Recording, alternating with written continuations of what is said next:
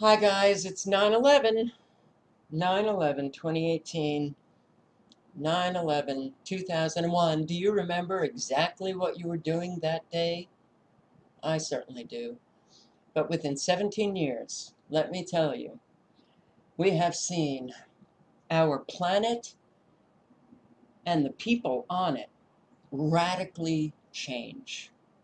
And when you have so many countries radically changing in a short amount of time, you can bet that those changes have been engineered by man. Nothing organic has taken place. No natural changes. And the changes that we have seen have been incredibly dangerous, destructive, evil. Well, if it is not natural, then we've got an awful lot of two-leggeds out there who are incredibly evil, who are bringing in all of these changes. One of the changes is all of the chemicals and heavy metals dumped into our atmosphere. Barium turns purple-red, a purple-red color, when exposed to sunlight, oxygen in the atmosphere.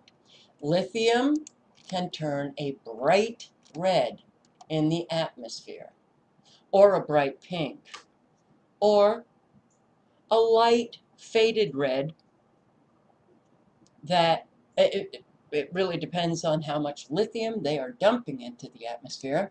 I want to show you what our sky in Anderson, South Carolina looks like an awful lot of the time now.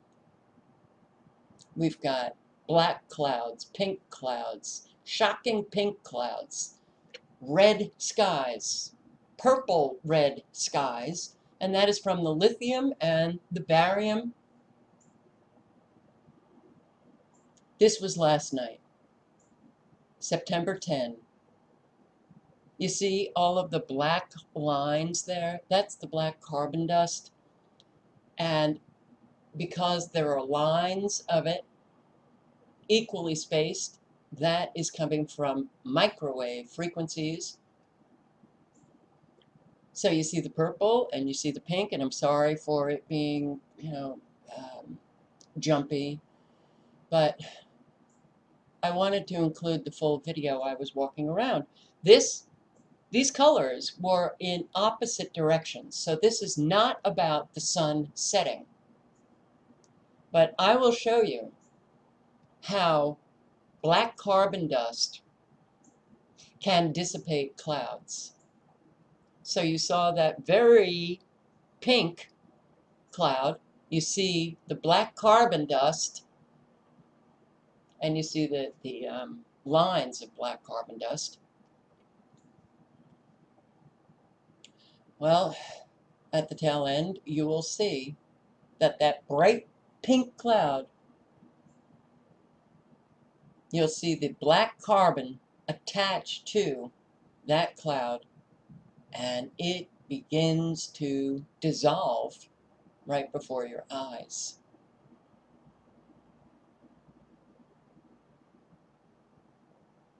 Voila. See the black carbon dust on the cloud? All right. Well, we do have these colors in our sky now all the time. The dumping of lithium and barium, and the adding to the barium, strontium, or lithium can also produce a purple-red color. Now the yellow, I tried to find out what that could be, and I was unable to. But we're breathing this in, okay? We are breathing in aluminum, barium, strontium, lithium, and an awful lot of other chemicals, metals. And that is what is causing all of the different cloud colors that we now have, the black carbon dust that we are breathing in, what they are spraying in the atmosphere, it comes down into, well, atmosphere, that's our air. And we breathe in these nanoparticulates that cross our blood-brain barrier. And, well, I'll show you the dangerous effects that it has on our brain, particularly children. So I just wanted to show you, what our sky looks like pretty much all the time now. And this was very early evening, but I'll show you what it looked like earlier in the afternoon. Wow, the spraying of chemicals, of heavy metals, nanoparticulates. This is our sky, and this does not seem to alarm anyone. No, they just look at it as if it's natural. This is far from natural. These are not contrails. Contrails dissipate, we all know that. These just spread out, blocking the sun. And we don't only have chemtrails, we have these manufactured clouds, and I'm going to be doing another video on it. Manufactured clouds that are just so, it makes life surreal looking at these things. And what makes it really surreal is walking among your fellow two-leggeds and nobody seems to notice the radical change in our environment.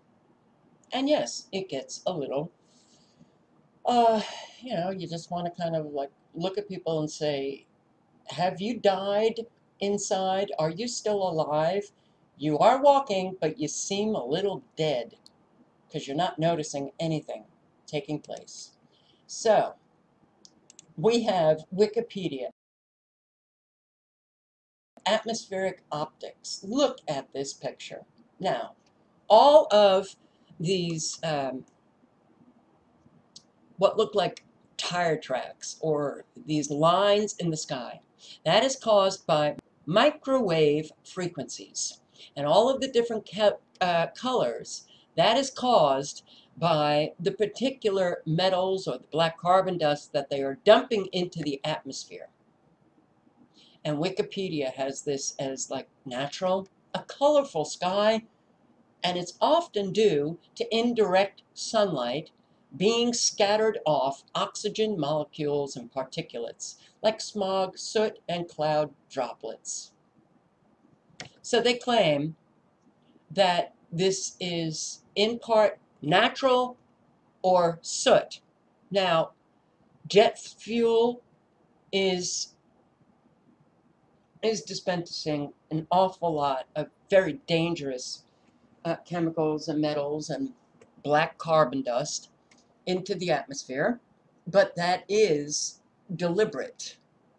They've been doing this. They changed the jet fuel how long ago? I think in the late 90s, and it contains black carbon dust. Well, commercial airliners are used to spray our skies, geoengineer our skies. And they're dumping black carbon dust because black carbon dust is a material that they use to modify the weather, to modify the temperature. Pink, purple sky. Yeah, I can't even read this crap anymore. It's like everything is a friggin' lie. But I came across this.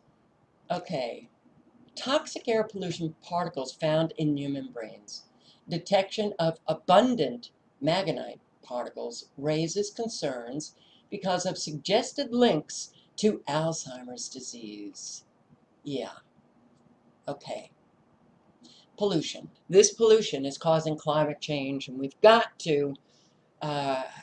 have to tax everybody because they're breathing, and cows are farting, and cars are driving, and so we've got to get people out of their cars because that's what's causing all of this. It is such unbelievable bullshit. Bullshit detected. Take precautions. Bullshit level DEFCON 5. Oh, come on now, that ain't even bullshit. That's horse shit. Okay, so in brain tissue from 37 people raises concerns because recent research has suggested links between these magnetite particles. In this, they talk about how the abundant particles of magnetite and iron oxide. Well, that is what we are breathing, and it's causing oxidative cell damage,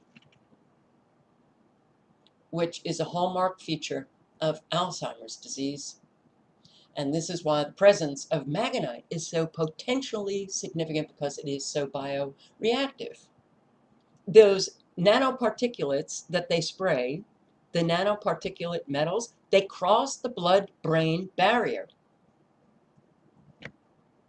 And it's not only the heavy metals. Wi-Fi. Dangers of Wi-Fi. The maximum damage was achieved with Wi-Fi. This damage, oxidative cellular stress. What do they talk about in this article? The oxidative cell damage. Wow, Wi-Fi causes oxidative cellular stress. It reduces the body's antioxidants. It causes inflammation, and as a result of oxidative stress, DNA damage. In a long-term experiment, researchers found that there is delayed development in the postnatal period when the embryo is irradiated. How many pregnant women are sitting with laptops on their stomachs or using their cell phones? And then when the child is born, wow, we're going to put a Wi-Fi monitor right next to the crib and irradiate our babies, our infants. Wi-Fi is an important threat to human health.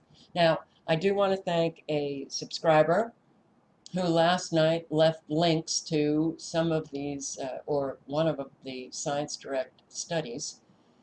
But, in just doing the research that I did today, what do I come up with? There's so many studies that show that Wi-Fi is such a danger to our health. Repeated Wi-Fi studies show that Wi-Fi causes oxidative stress, sperm testicular damage, neuropsychiatric effects, including EEG changes, apoptosis,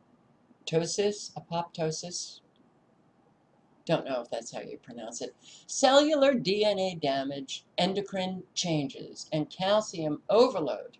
Each of these effects are also caused by exposures to other microwave frequency, electromagnetic frequencies, with each such effect being documented in 10 to 16 reviews. We're being so destroyed. Long-term impairment of cognitive functions and alterations of NMDAR subunits after continuous microwave exposure. Long-term effects of cognitive microwave exposure cannot be ignored for the simulation of the real environment, and increasing concerns about the negative cognitive effects of microwave exposure. We are exposed to microwaves 24/7.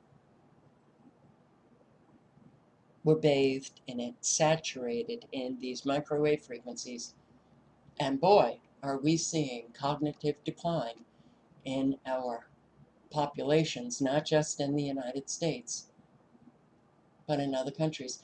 Continuous microwave exposure could cause the dose-dependent long-term impairment of spatial learning, memory, the abnormalities of EEG and the hippocampal structures, the injuries that studies have seen it causes cognitive impairment. But children, I'm sorry guys, it gets very upsetting to me when I see so many adults that do not give a shit about children or the elderly or animals. Because those are the vulnerable populations.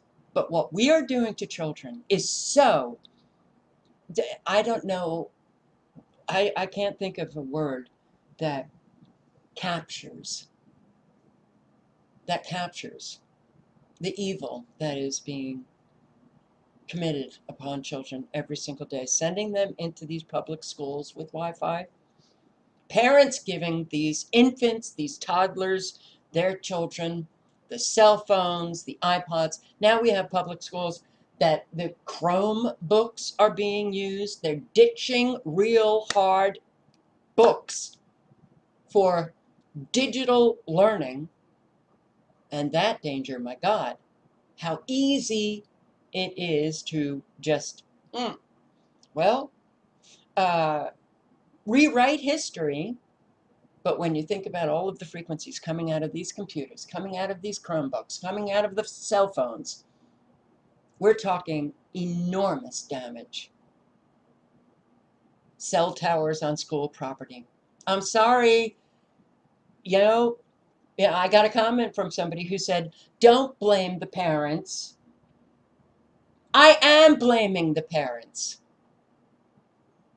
I will never stop blaming the parents. And for all of you New Agers and people who have been socially engineered to believe that we can't blame anybody, blame, that word blame, suddenly in the early 80s, right when the New Age crap started coming out, blame, but it was like a word that you just could no longer speak.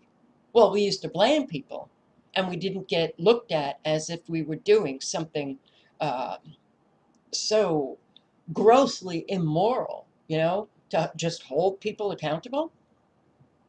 Now we can't seem to do that. We've got to bring this stuff back. That's just all been socially engineered to shut one another up, to never blame anybody, to allow these programs to just continue on destroying all life. Start blaming people for their really bad behavior. Parents, wake the hell up and recognize what you are doing to your children.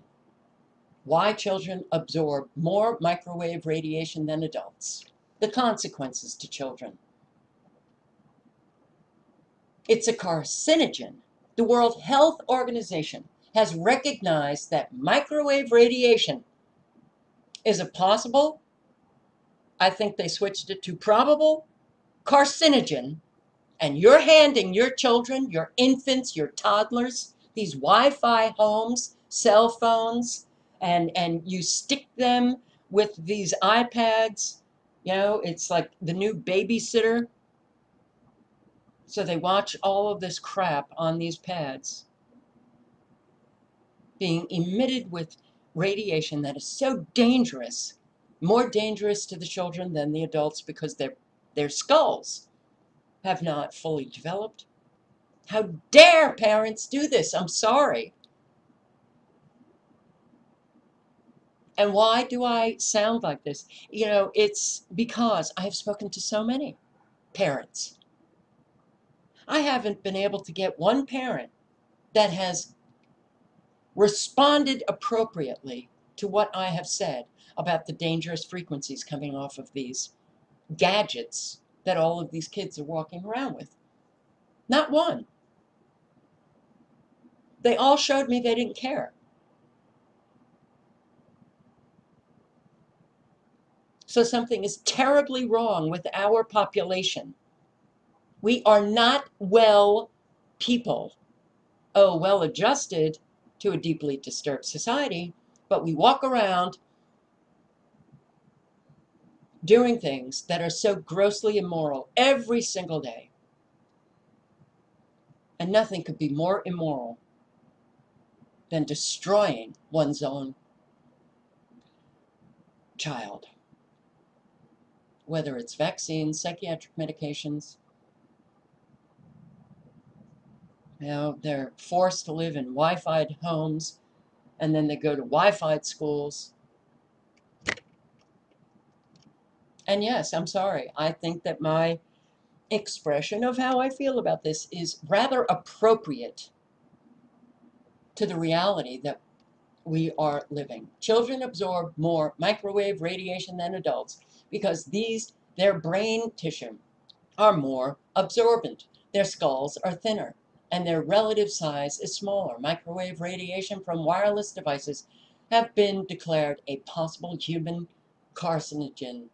Children are at greater risk than adults when exposed to any carcinogen because the average latency time between first exposure and diagnosis of tumor can be decades. So tumors induced in children may not be diagnosed until well into adulthood. The fetus is particularly vulnerable to microwave radiation. Microwave radiation exposure can result in degeneration of the protective myelin sheath that surrounds brain neurons. Microwave radiation emitting toys are being sold for use by young infants. Sold for use for young infants and toddlers. The young infants and toddlers are not selling them. Digital dementia has been reported in school-aged children. A case study has shown when cell phones are placed in teenage girls' bras, multiple primary breast cancer develop beneath where the phones are placed. How dare we do this? Microwave radiation exposure limits have remained unchanged for longer than 19 years. What is the date of this study? 2014, 4 years ago. The exposure limit for laptop computers and tablets is set when devices are tested 20 centimeters away from the body, and that is the industry itself. It's in the warnings of the cell phones and tablets. Belgium, France, India, and other technologically sophisticated governments are passing laws and are issuing warnings about children's use of wireless devices. And it's not just those 3 countries. So many countries have been taking Wi-Fi out of schools because of the thousands of studies that prove the dangers of Wi-Fi. Israel, France just announced that it's taking Wi-Fi out of schools. You know, oh God, Americans, you're so unbelievably dangerous. You are dangerous. Dangerous people walking around. So the 5G wireless telecommunications expansion. Shorter high frequency 5G wavelengths is being proposed to power the Internet of Things. The Internet of Things promises us convenient and easy lifestyles with a massive 5G interconnected telecommunications network. However, the expansion of broadband with shorter wavelength radio frequency radiation highlights the concern that health and safety issues remain unknown. Well, no, those health and safety issues, there are studies that prove that 5G is going to only increase the radiation effects and people are going to be dropping like flies. Radio frequency radiation is increasingly being recognized as a new form of environmental pollution. Like other common toxic exposures, the effects of radio frequency electromagnetic radiation will be problematic, if not impossible, to sort out epidemiologically. Did I pronounce that right? As there no longer remains an unexposed control group. Wow. The planet is saturated now with man-made electromagnetic frequencies. And they can't even find an uncontrolled or an unexposed control group anymore. Absorption of wireless radiation in the child versus adult brain and eye from cell phone, conversation, or virtual reality. Children's brains are more susceptible to hazardous exposures. Do you know how many studies there are proving children are getting destroyed? And then when you bring it up to a parent, do they even care enough to do the research? No. And then I'll have people leave comments. You know, you can't communicate this information the way you are because people need it really gently. I'm sorry, guys. We have to grow up, okay? I look at adults as if they are adults, and I'm tired of having to treat adults as if they're children. They are destroying their children, and this has been going on for a very, very long time, and nothing seems to get through to them. You can speak gently. You can provide the information in a way that they demand it be communicated. You can do whatever it is that you want, which I have tried every which way, and nothing seems to get through to any of them because they're so self-absorbed as adults. And that self-absorption, the narcissistic tendencies in most of our population is so glaring in your face. And it is everybody's responsibility to work through those narcissistic tendencies, and they should have done it before they had children because they're not healthy enough to have children. Globally, the numbers and applications of wireless devices are increasing rapidly, but since 1997, safety testing has relied on a large, homogeneous adult male head phantom to simulate exposure. It was the standard anthropomorphic mannequin. Sorry, Wi-Fi, microwave radiation, cognitive impairment, speech is impaired. Yes, I experience an awful lot of symptoms. Do I like living, having to get through every single day because I feel sick, because I am experiencing an awful lot of cognitive impairment myself, leaving me struggling to just, function on a basic level? And I'm saying that because I know an awful lot of you feel the same way. And all of this is deliberate. It doesn't have to be. Yes, that angers people. When you affect the quality of somebody's life because you're just surrounded by people who don't give a shit. They don't even care about how they feel.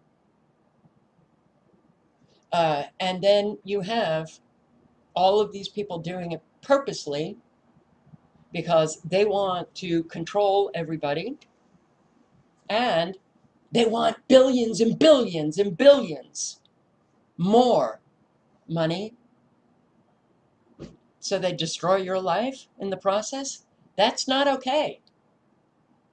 That means we are living in a world that is so profoundly evil and sick, and the only way to get it healthy is for individuals to do the work necessary to get themselves healthy. It is not healthy for a parent to not care about their own child's health and never do the research on all of what we are saturated in now.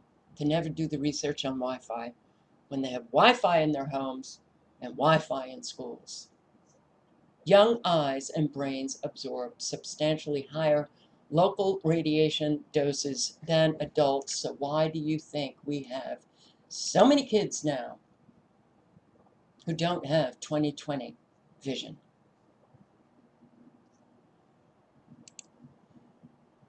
Cell phone, Wi-Fi, induced EMR appears to induce degenerative effects through increases of oxidative stress. and decrease of antioxidants in the brain that affect neuronal physiological functions. Antioxidants seem to counteract the effects. You better start eating away at those antioxidants. Cell phone and Wi-Fi exposure to the eyes causes long-term damage. All links are below.